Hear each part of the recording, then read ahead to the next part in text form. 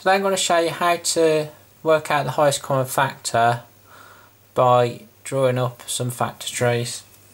So we're going to work out the highest common factor of 90 and 150. So first of all then, let's do our factor tree for 90.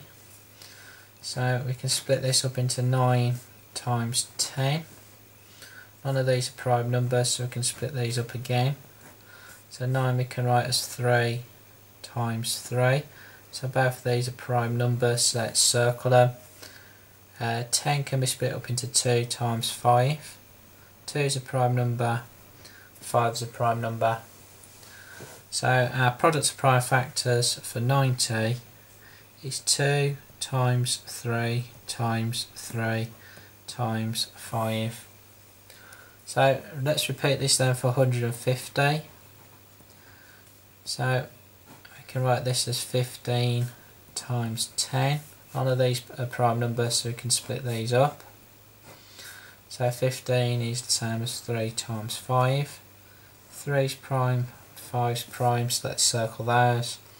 10 we can split up into 2 times 5. 2 is prime, 5 is prime. So our product of prime factors for 150 is 2 times 3 times 5 times 5. So to work out the highest common factor then from the product of prime factors which we just found, we just need to look at the factors which are the same in both products. So as you can see, we've got 2 in both products, so let's write the 2 down. What else have we got the same? We've got a 3 here and a 3 here, so let's put another 3 down. And what else have we got the same? We've got a 5 and we've got a 5 over here, so there's nothing else to pair up. So we just need to now multiply these common factors together. So 2 times 3 is 6, times 5 is 30.